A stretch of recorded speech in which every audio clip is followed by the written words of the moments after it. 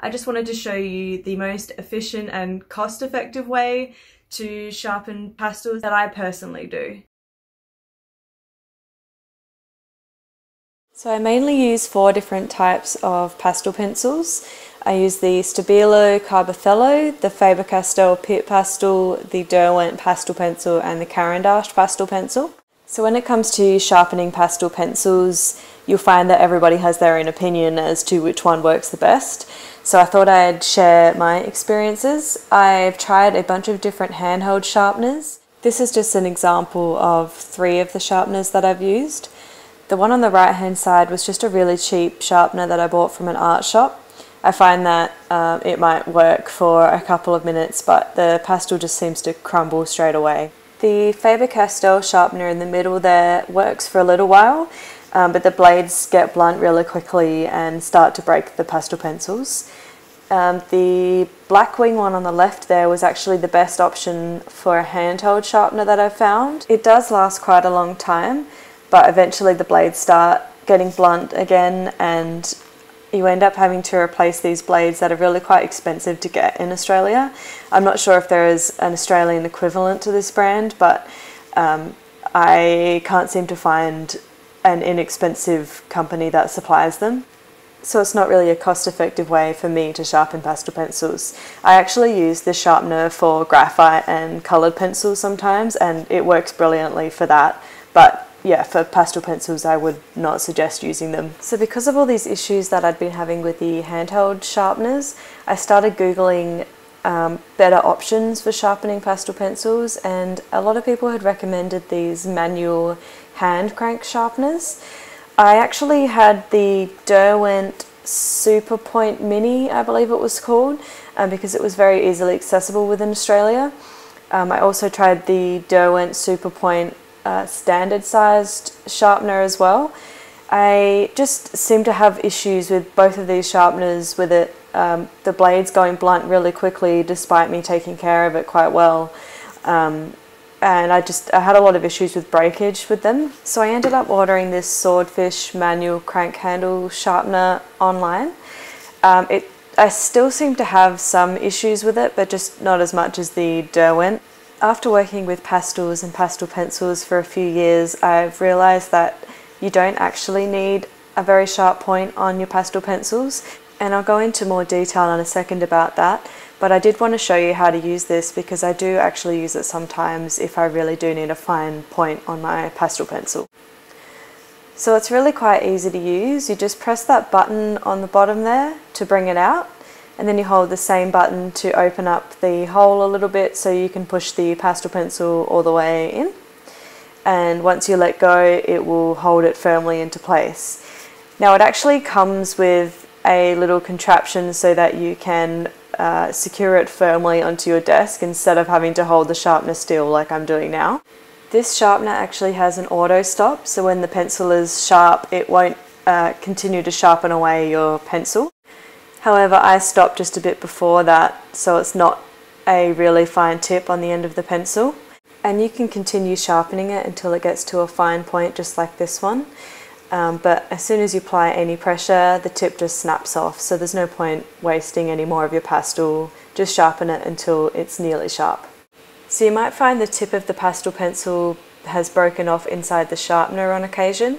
You can unscrew the back of the sharpener and take out the part where the blades are, and you'll be able to see the nib stuck inside there. And I just basically use a paper clip that I've unbent to push the little broken part back out of the sharpener. So it's really quite an easy fix.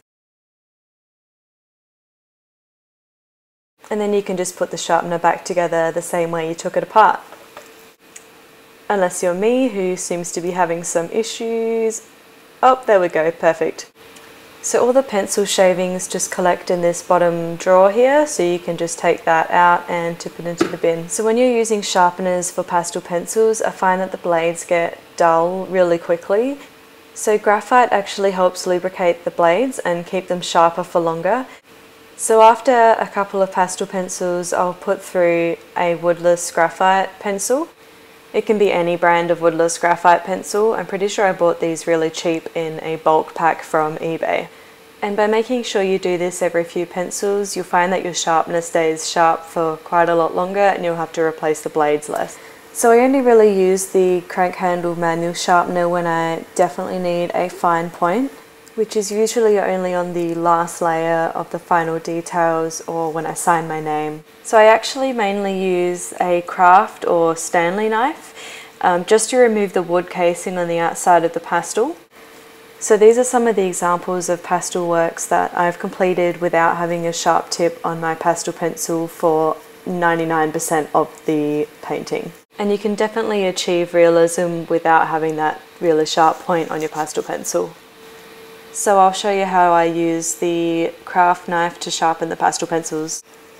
So I'm basically using the craft knife to really carefully shave off the layers of the wood casing around the pastel. So as you can see, I'm pushing it really gently with my thumb away from my body and my hand, so it's really hard for you to actually cut yourself. And I know that a lot of people worry about that when using a knife, but the way that I'm showing you here, it's really hard to actually do that. And I just continue rotating the pencil until I've shaved off enough of the wood casing to have a little bit of the pastel come through at the end. And as you can see here, it's really not sharp at all, but if you look closely, there are sharp bits on all of the edges. So there's not a sharp point as such, but you can use those sharp edges to create really detailed lines. So this is just an example of the size of the lines that you can create by just using the edges of the pastel there. And you can continue rotating the pastel around to find the different sharp points on the pastel pencil. And by sharpening my pastels this way, I don't have to waste time trying to fix issues with the sharpeners, and I actually end up wasting a lot less of my pastel pencil because I'm using the entire thing rather than losing half of my pastel inside the sharpener every time I'm trying to get a really sharp point. I can use the entire pencils this way. So out of the 4 different pastel pencils that I use, the Pitt pastel and the Carbothello are the only 2 that I would suggest actually using inside the manual crank handle sharpener.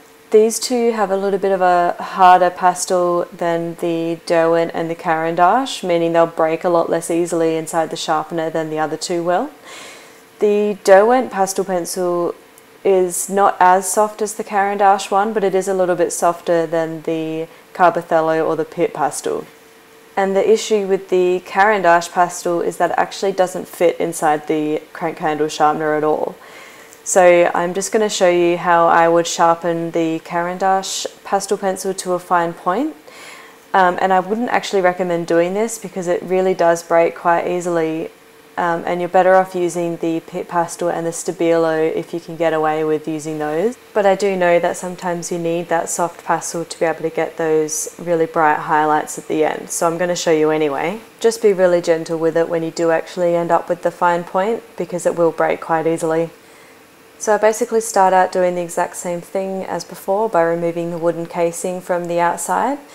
And then I'll just go through and use the blade to really gently shave off the tip of the pastel pencil. Just make sure that you continue to rotate the pencil around to make sure that you're evenly shaving off the end of the pencil. So this is about as sharp as I would go with this pastel, otherwise the tip will just keep breaking off. And if you really did need a finer tip than what the craft knife will do, then I would suggest using the Pitt pastels or the Carbothello inside the crank handle sharpener. Another thing that I wanted to show you was how to sharpen pencils when they get too small to fit into the sharpener. And it also is too small to hold with the craft knife as well. It just makes me feel like I'm going to cut my fingers by mistake. So I basically just use a pencil extender. So you can get a bunch of different types of pencil extenders. This one is a Derwent one. It came in a packet of 2. And basically you just unscrew it and put the pencil into the end and just screw it on really tightly to make sure it doesn't fall out when you do go to sharpen it. So now you have that extra length with the handle of the pencil extender to hold on to rather than trying to hold on to the tiny little pencil. And then you just do the exact same thing as before with the craft knife. Thanks for watching, guys.